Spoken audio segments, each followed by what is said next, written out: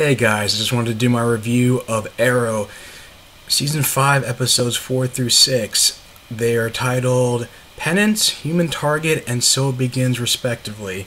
Now, the reason why it took me so long to upload these videos, besides reeling from the election, was also because of the fact that just trying to rewatch these episodes and trying to figure out how the flashbacks relate to present-day events. Because I felt like from after episode 2, it went from, even though like the better flashbacks from seasons 1 and 2 were very on the nose, I figured stick to what works. And I feel like after it got back to the point where, to season 4, the flashbacks got back to the state from season 4 where you weren't sure what they had to do with present day events, and it just felt like filler.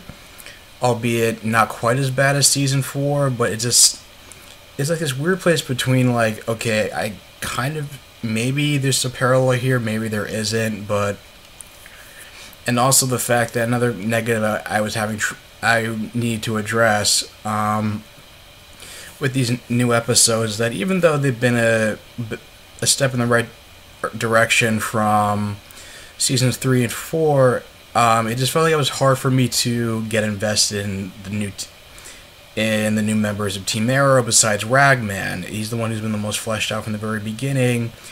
Even though we know Mrs. Terrific has been there since Curtis has been there since last season, it just felt like the other members, him, Artemis, Wild Dog, they all just felt like they were just there.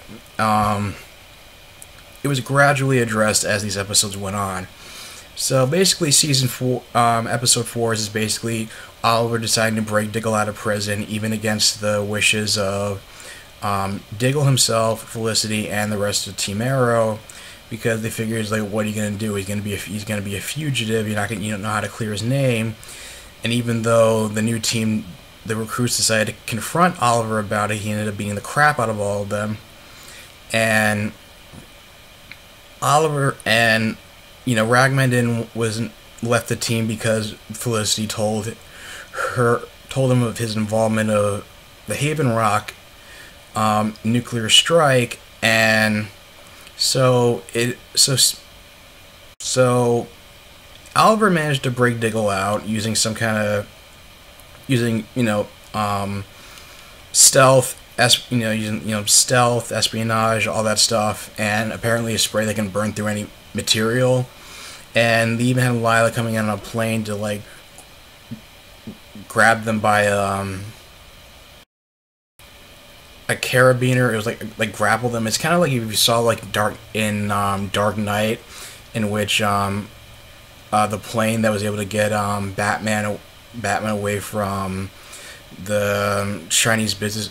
Lau is a Chinese businessman's henchman in Hong Kong, although quite not as thought out, and you didn't see like anything like grab onto them. You saw they got hooked in and abducted by this military plane. And Felicity and Ragman eventually came to an understanding where Ragman Roy said he couldn't look at Felicity without reliving the horrors of Haven Rock, and Felicity expressed that he couldn't. Rory reminded him of like the horrible things she had to do and that she has to live with for the rest of their lives. And they both kind of reached this understanding to not let guilt consume one another, to the point where the recruits had to go stop Tobias Church without Oliver, who Tobias Church had tricked the team into bringing a little crate into an evidence locker, but it was really a bomb, so they were able to break out and steal weapons and burn evidence.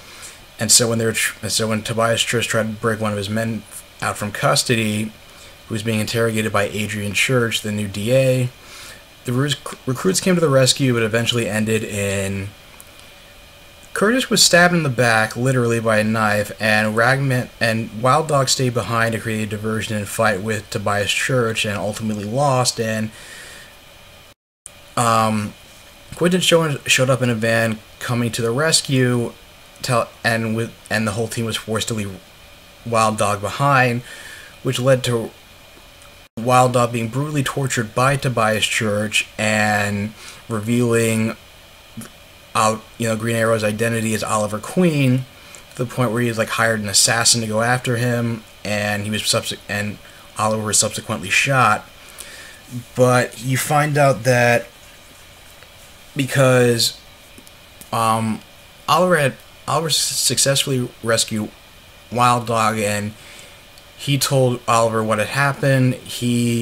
And then he subsequently told Diggle that he was able to find somebody known as the Human Target to pose as Oliver, who not only managed to get Susan Williams' number, sweet talk her into a date, who's a reporter who has been trash talking Oliver Queen because he figured she still sees him as a playboy who doesn't have what it takes to be a good mayor.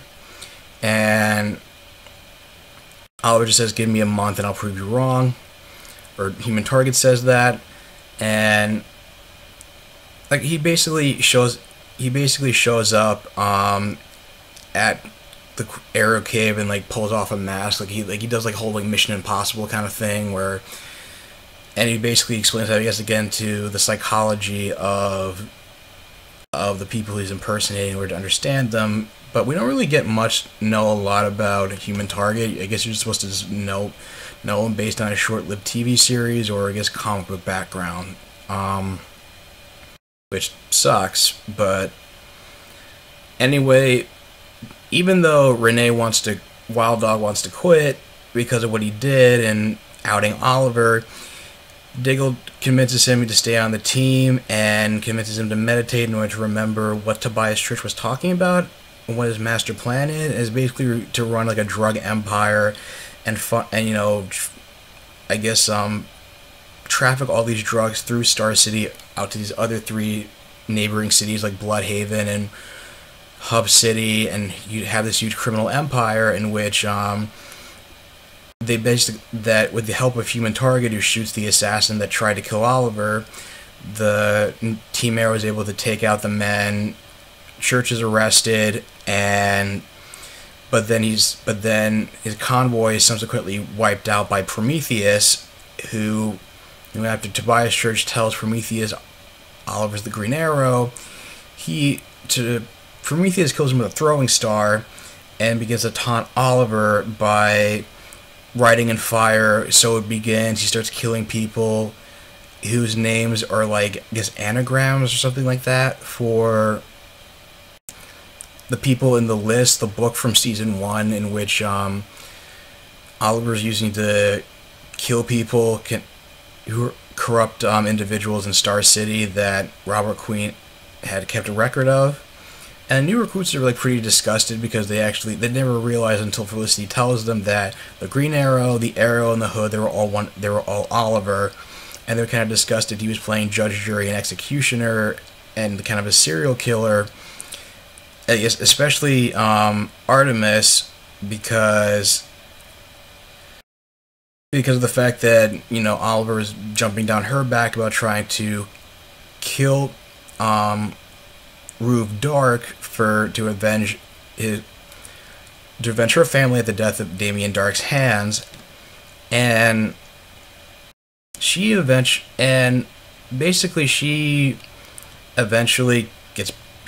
able to get past this and help in the operation in terms of trying to track down Prometheus himself.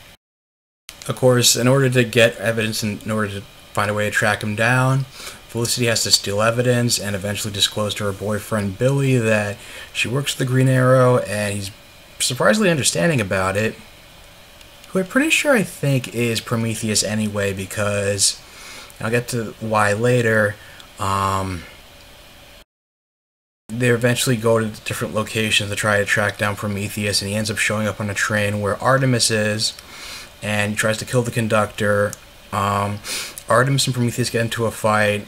Artemis cuts his arm, and then Oliver shows up with an explosive arrow trying to kill Prometheus, but Prometheus is able to throw the explosive arrow onto the roof of the train, cause an explosion, and then disappear. And then he somehow, I don't know how, but watching the sequence, I don't know how the way it's shot, he's somehow able to place a bomb on the train where the conductor was operating it,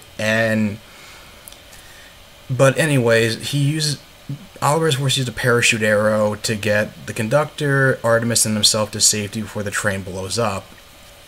And Artemis, of course, like forgives Oliver for holding a grudge and the episode ends with Quentin, who's waking up from a drunken stupor with the same cut on his arm from before, where Prometheus got cut by Artemis, and he has one of the throwing stars from Prometheus, and they said the throwing stars were melted down from old arrows from the hood, and apparently it's suggested that he's a member of the Star City Police Department, which is why I think the boyfriend, Felicity's boyfriend, is probably Prometheus. And again, but going back to the flashbacks, it just seems like episodes 4 flashbacks were just like Oliver getting himself arrested and getting to a prison in which he killed a guy to get information on Kovar.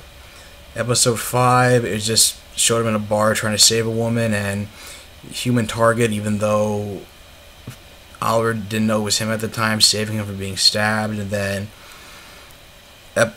episode 6, what in the flashbacks was him trying to use his Playboy persona to open up a bar to lure out Kovar and place a bomb in the bar, but of course he gets captured by Kovar. And although he's probably going to be I think with Dolph Lundgren, he does have a charm and a presence that I think he will at least be one of the better villains from the flashbacks. I'll give it that much credit.